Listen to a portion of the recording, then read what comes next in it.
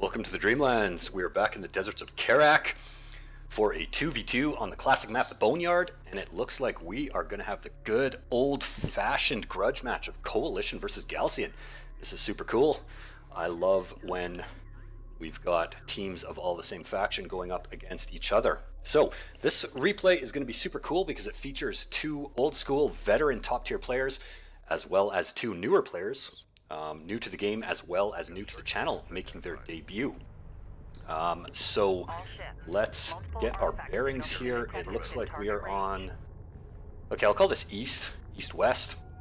Team 2 spawning on the east side of the map. It is going to be first up 10th Wave, a player that really needs no introduction, a good friend of mine, as well as a top tier Deserts of Kharak player. Very, very good stuff, playing as the Coalition. His ally making his debut on the channel, a player that is very, very new onto the scene. It is Garmulator. This player is totally new to Deserts of Kharak. However, I do believe they are an ex-Masters level StarCraft 2 player, so definitely somebody who has the chops for competitive RTS. And this player has been making some pretty big waves in the community currently, so I am very excited to see what this team can bring to the table. A tall order indeed for them, however, because their opponents spawning on the west side. First up, it is going to be Tren, a player that needs absolutely no introduction. You guys all know Tren. Very, very good player. Somebody who has consistently been at the top of the game since launch. And his ally making her debut on the channel, it is going to be Yellhead. And they're both playing as the Galcian. So Yellhead is also fairly new within the last couple of months. But this is a player that I have played with and against many times recently, and she has proven herself to be pretty damn solid. So, from what I can tell, both of these teams are pretty damn stacked and pretty evenly matched. And look at this, we've already got something that is very, very unusual. Both Garmulator and 10th Wave Team 2 are going for super aggressive openers. Not your standard support cruiser first, which is very much the meta for Coalition. They are both spamming out LAVs, streaming out across the map, and bringing their base runners forward. Now, this is something I know about Garmulator. He loves to do his base runner turret rushes. This is kind of like what's made him famous lately. So he is bringing his base runner up, and looks like he's going to want to put down a turret on the high ground here.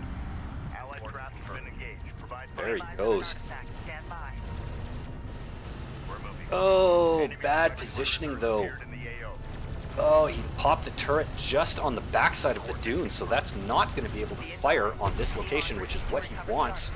A little bit of a misclick there. It's pretty hard sometimes to exactly get the turret on the top of the dune, and it looks like he just made a bit of a misplacement there, so that's kind of a big deal for the early game. That's 250 CU, and if you're going to spend it, you really need it to do some economic damage and to block mining on this location. It looks like Yellhead was trying to go for some early economy, and Garmulator was going to shut that down, but currently this is not even shooting, so he can, she can, pardon me, go ahead and continue mining. Looks like she doesn't know that though. And on the back of that, both Garm and 10th Wave are going to look to secure a couple of early artifacts. Tren on the back of this has gone for the double production cruiser opener and the skimmer variety at that. Meanwhile, Yellhead looking to answer with assault ships, which is a good choice. So Tren, I assume, is going to go for heavy railguns on the back of this, whereas Yellhead probably assault ships into interceptors. At least that's what I assume. Those are the tech paths you want to follow. If you open skimmers or LAVs, you want to go with railguns typically. After that, especially in a team scenario where your opponent or your ally has gone for assault ships, then they can go ints and you can go rails. Looks like we're going to have some skirmishing here. Tren going to push off Garm's LAVs and get right on top of 10th Wave's LAVs. This is a beautiful play from Tren. He's going to clean up a number of these LAVs.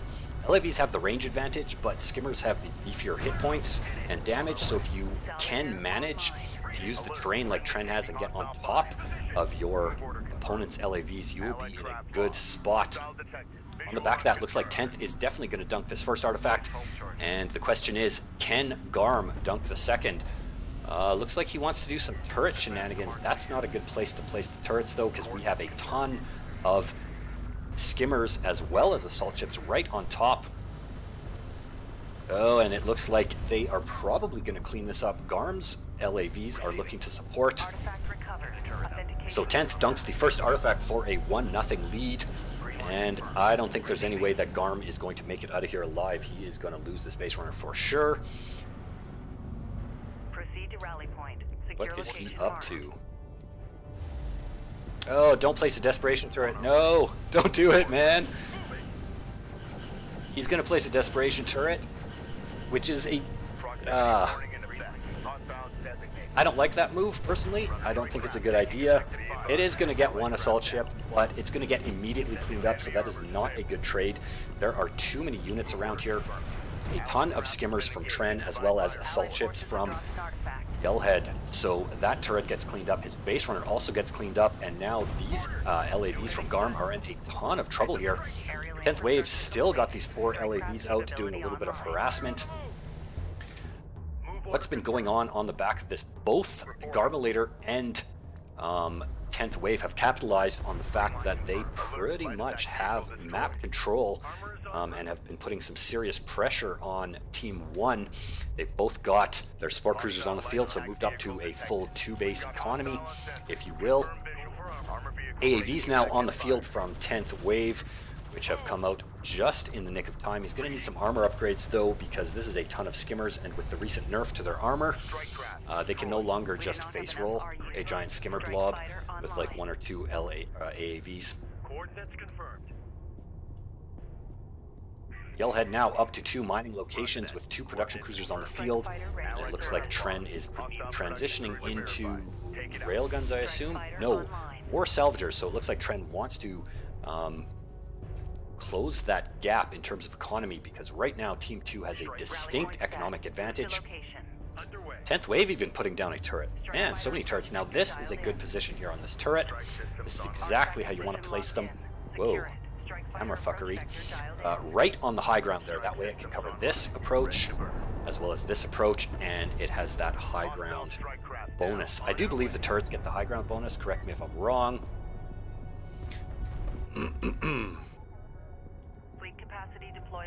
Oh boy, we got strike fighters in the air.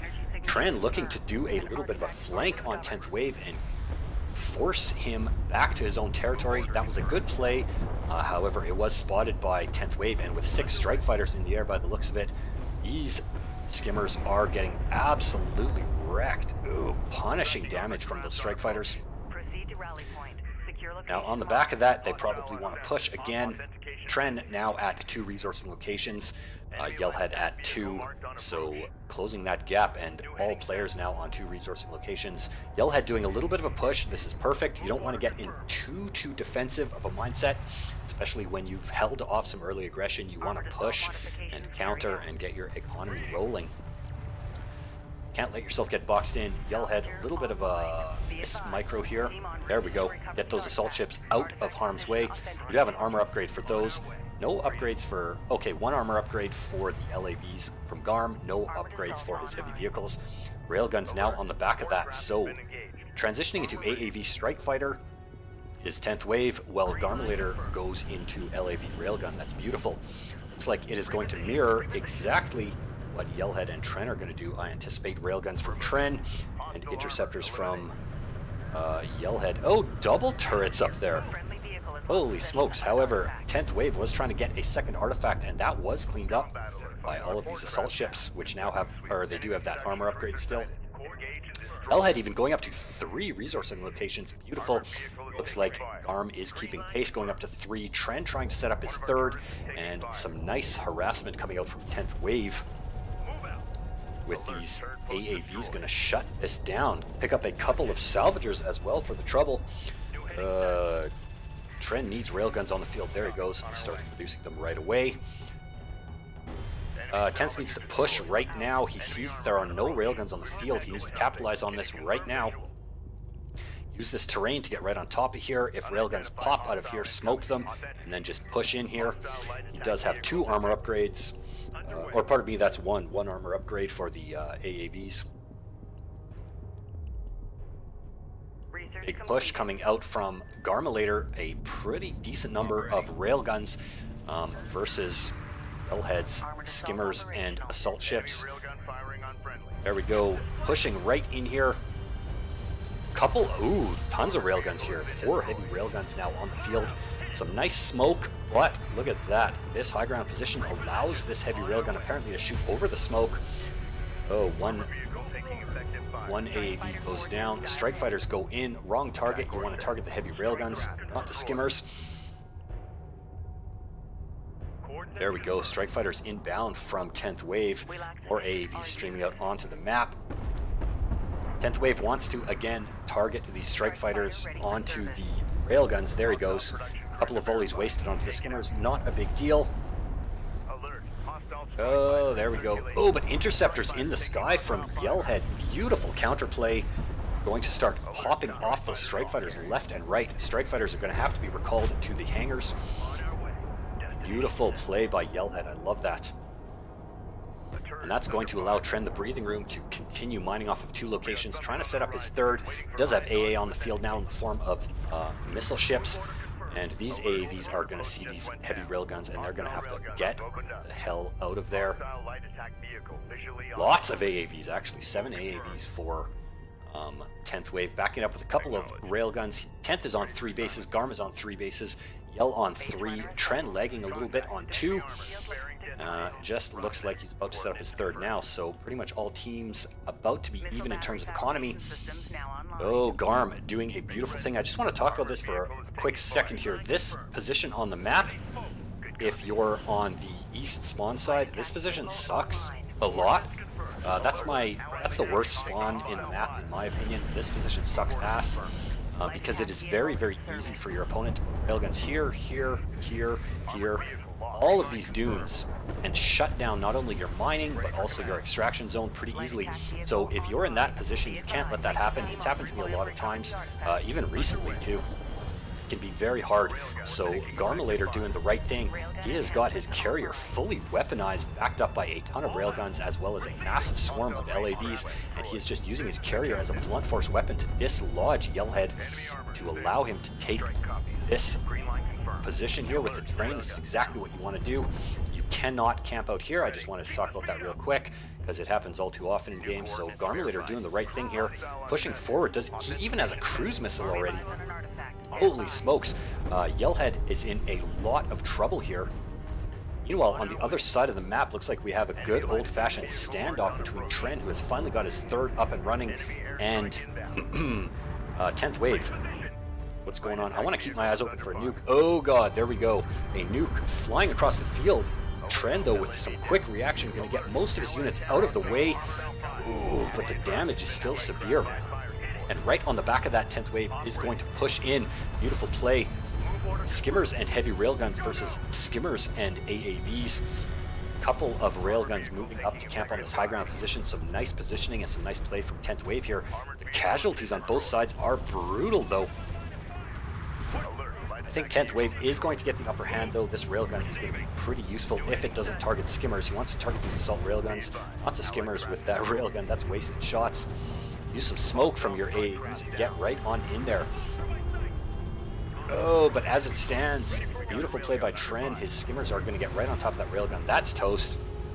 All of these AAVs are toast, and it looks like Tren is going to keep hold of all 3 of his resource locations. Meanwhile, we've got a giant push here from Garm, totally dislodging Yellhead. Beautiful flank coming out from Yellhead. Skimmers, though, going to try and clean up a bunch of these railguns, but this carrier's weapons are way, way too much, and this massive swarm of LAV is going to totally wreck Yell's forces. Pretty much all of Yell's forces have been decimated. On the back of that 10th Wave is going to secure a second artifact, bringing that score to 2-0. Do have some heavy railguns from Yellhead. I don't think that's a good choice, personally. If you are going strike fighter, or pardon me, assault ship, interceptor, and you're facing off against something like this on a map like this, pretty much go for siege cruiser tech. Hell has been on 3 bases long enough to have that tech, and assault ships will counter these LAVs, and so you don't have to worry about those too much, whereas if you build railguns, that's a huge threat. So is this carrier with this much power in weapons. Oh, bombers though. Bombers is the choice in tech, which is pretty good. Not a bad choice. I would like to see siege cruisers coming out from Yellhead. I think that would be beautiful. They can do a ton of hurt. Oh, another cruise missile. Right onto Yell's main. Ooh, savage damage. Missed the mark with both of those production cruisers surviving, but however, it cleaned up most of the... Actually, it only cleaned up 4 salvagers. I don't think that was a very good cruise missile, personally. No offense to Garm, but if you're going to target it in the middle, right on the RU, so it cleans up all that stuff. Garm forced off, so pretty nice hold from Yell. Again, in a position like this, I would like to see siege cruisers. You can camp them behind this and just punish these huge blobs as well as these carriers. But as it stands, we do have 2 bombers and 3 interceptors in the hangars. Looks like I missed a little bit of combat on the other side of the map. 10th wave streaming out across the map. And with a massive macro advantage over Tren at the moment. What I would like to see 10th is not stream out like this. Don't put your units into combat piecemeal. Well, 4 missile batteries on the field. That is going to shut down that bomber pretty damn hard. These skimmers coming in just trying to do a little bit of damage. Gonna almost eat a couple of mortars, but some nice dodges coming out from Tren. Tren's 3rd gets shut down yet again by 10th. Too many units here. However, 10th wave is making one crucial mistake, and that's streaming out his units piecemeal onto the map. These units are going to eat a ton of barrages as well as some railgun fire. Some nice smoke though to cover the retreat. However, beautiful positioning from Tren's railguns. Look at this, using that high ground position as well as this open kind of path of fire here, giving his railguns some nice crossfire as well as some nice open fields to use their range to punish these units. 10th wave made a crucial mistake there, in my opinion, streaming his units out like that. What you want to do is just give a couple of moments for your units to congregate and get yourself a nice high ground position before you push. 10th did mitigate most of that damage though, thankfully. However, that allowed Tren to beef up all of his units here. He's even got some nice AA with the missile ships, so these strike fighters, mostly their damage is going to be mitigated, and 10th is going to be pushed back. This is going to allow Tren to take this high ground position here that 10th should have taken. Holy smokes, this game is just full of action. A giant flank coming out from Garmulator's LAVs. This is empty soul style right here. Oh, this is so bad. Brutal. Gonna just clean up a ton of salvagers, probably. No, not. It's going to eat a ton of Galcian weapon fire and get absolutely just wrecked. A couple of beautifully placed assault ships. Yell is going to hold this masterfully. Beautiful defense here from Yell again, but Arm is pushing up behind this with his carrier and some nice railguns on a high ground, backed up by AA. Savage composition here. What a brutal game this is. This game is fucking fantastic. Oh, some big mortars. Going to clean up all of these salvagers. Yell has got some serious power in weapons, and so does Garm, though. These carriers are just going toe-to-toe. Neither player able to break the other. Oh, but a cruise missile again. Where's it going to go? Right on nothing. A giant waste, actually.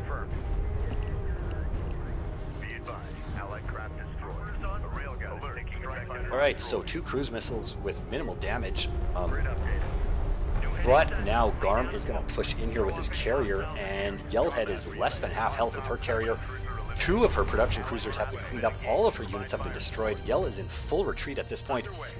On the other side of the map, Tren has been pushing 10th wave all the way back to his carrier. However, he is going to have to recall all of his forces because Garm is here with a fully weaponized coalition carrier, which is a terrifying sight to behold. Armed with cruise missile, Yellhead is almost dead, and Tren has almost no power on his carrier, so he's in a lot of shit actually at the moment. Gonna recall all of his forces. We do have armor upgrades for the railguns, thankfully. We probably have, yeah, foolishly I still haven't installed updated replay mod for Majir. I do apologize for that. I keep forgetting. I will try and do that for the next replay, however, so I can't check the tech on any of these carriers, sadly, but I imagine we would have railgun heavy calibration. Looks like we are gonna have, we are gonna have a giant battle here with Tren and Yellhead gonna try and sandwich Garm. Oh boy, but all of these LAVs going to come out for the flank and start cleaning up these railguns. That is bad news for Tren. It's the only thing that could potentially kill this carrier. Some nice barrages, though, going to force those LAVs back. Beautiful micro from Tren. Garm is actually taking a fair bit of damage on his carrier as well. What's going on over here? Oh, a big push from 10th Wave. Some bombers going to start putting the hurt on these AAVs, though, as well as this railgun war here. Oh, looks like we are going to have a beautiful railgun war on the top of the dune. 10th Wave bringing his carrier up. Railguns onto the high ground. Going to start trading blows with Tren's railguns on the opposite dune here. What a sight to behold. Oh man, I don't think there's anything that Tren and Yell can do to come back from this. However, valiantly fought, valiantly held through most of the game by Yellhead. She did very, very good. Cruise missile inbound. Oh, right on top of Yell's carrier. Beautiful. That's the money cruise missile right there. Looks like at this point in the game, all of Yellhead's forces have been cleaned up. All of Tren's forces have been cleaned up. We have got 2 carriers and a ton of railguns from both Garmulator and 10th Wave. I think the clock is ticking for Team 1 here. We've got 3 artifacts to nothing, about to be 4-0, and well, that's not going to matter too much because Yellhead is about to die.